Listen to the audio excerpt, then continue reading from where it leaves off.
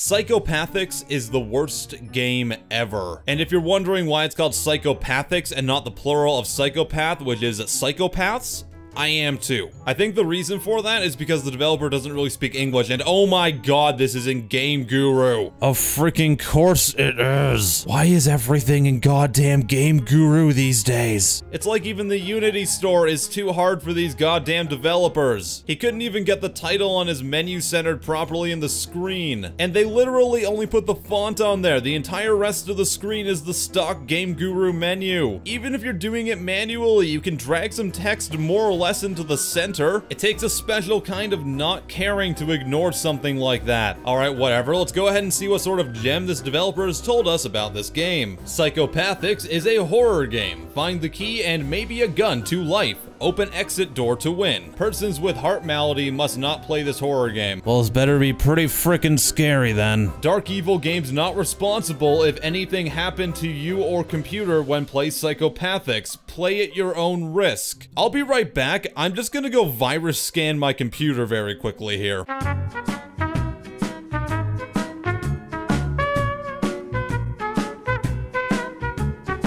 Okay, just the usual porn viruses, we're fine. So after we check out the controls and toggle our flashlight, we are ready to go. Where I am? My head hurts. I only remember be knocked out. What is this place? It looked like a warehouse that is abandoned. I have not a gun, just a flashlight. I feel I am not alone here. Must escape quick alley, because I can die.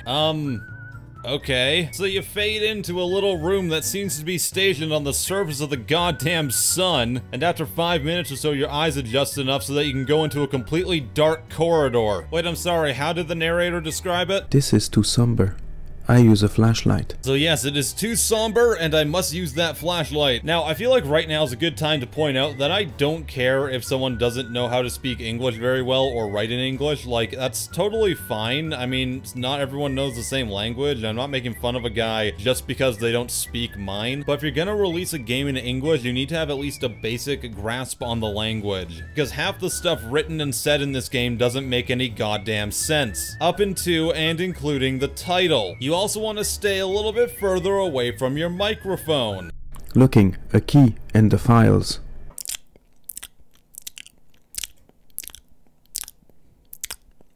I'm so sorry to anyone that grossed out. Like, there are people who do speak English that will help you translate your game. Hell, I've personally offered and edited a couple store descriptions for Steam games in the past. And I did it for free because it only took me like 2 minutes. I'm not gonna do it with this game because it's freaking trash, but for anyone who's actually trying to make a real video game, I'm sure there's plenty of people that don't mind. And yeah, this game is trash. You want some proof? So yeah, all the psychopathics in this game are slightly edited Game Guru NPCs, except for this one. I'm pretty sure he wasn't edited at all. And they have no attack animation, so when they're attacking you, they hold an invisible gun till you die. Nothing in the game resets, by the way, so when you die, they just walk up to your spawn point and kill you instantly. That is until they get stuck on the environment or inside a door. Sometimes they'll even just lose interest with you and walk away. Them's some scary psychopathics, alright. So what do you do in Psychopathics? You run around away from the Psychopathics every now and then, and I guess you find some notes that are supposed to describe what they are and what they did. But again, the English is so broken, I'm still not entirely sure about some of it. So you meet like 4 or 5 different Psychopathics, and they all look like they have Play-Doh stuck to them, except for this one that's literally from the Asylum demo. Then eventually you find a gun, and you shoot them, and they die.